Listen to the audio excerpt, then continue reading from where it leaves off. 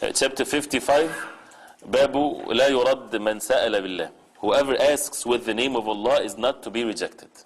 Whoever asks with the name of Allah, he should not be rejected, or is not to be rejected. And he mentions here the hadith of Ibn Umar رضي الله عنهما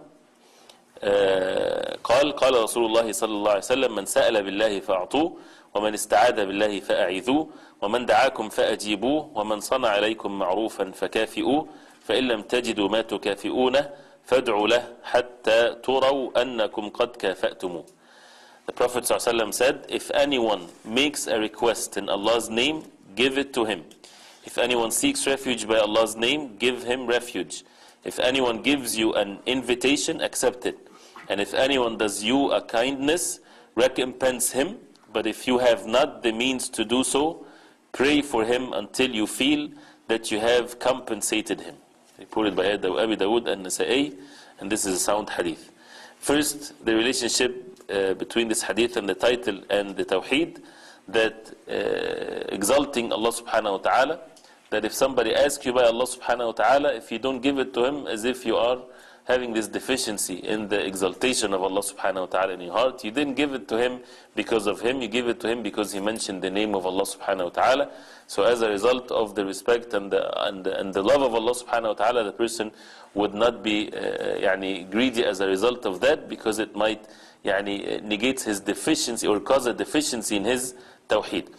Of course, in the deen of Islam, tricks or deceiving others is not permissible, because if somebody knows that and he comes to you and he become a professional beggar and abuses this and he says, by Allah, give me, and if you give him, you're going to cause harm and you're going to help him to be deceiving of others, this is not what is meant, of course, right? But in general, a person, if he's asked, we're not supposed to check in what's in the hearts of the people. If he's asked you by Allah subhanahu wa ta'ala, and that's why the ulama, they say, someone, a beggar for example, asking you, and if you know that, or you might have doubts that maybe he's using this and abusing the matter here, you can give him something that nobody would care about much, if he takes it or not. Something little, but at least you gave him something. So this is, and again the hadith shows the great mannerism that a Muslim have. We get now to understand with regarding to the Tawheed, man sa'ala billah fa'a'tu. Give him if he asks by Allah subhanahu wa ta'ala. If he seek refuge in Allah, then protect him, because the word of Allah subhanahu wa ta'ala is being mentioned. Whoever call you, invite you, accept his invitation. And again, this is not unconditional, as long as there's no haram involved, of course. If somebody invites you for something haram, you do not accept that. You don't say the Prophet ﷺ said accept his invitation. The whole religion of Islam is all together. It's not one evidence against another. There's major general rules that have to be observed, and there is no way the obedience of Allah subhanahu wa ta'ala is to be undermined.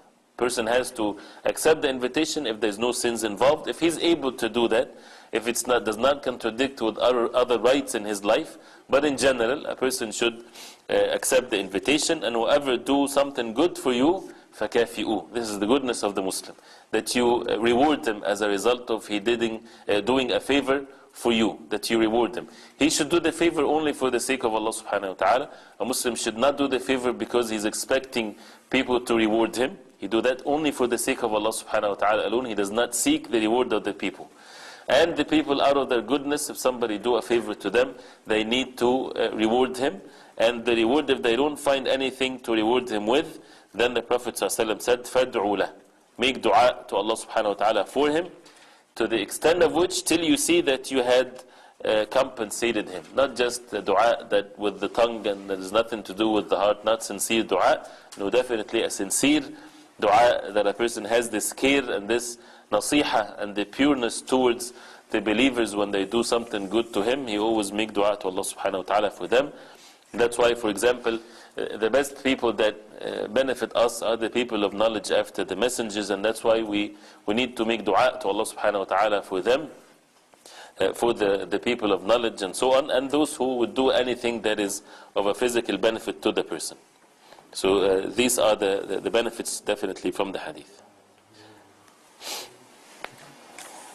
And this is one of the practices that should be present among the Muslims. Now, there are some group of people who don't do any job and they say we are pious and they just want people to keep giving them money so that they can run their household.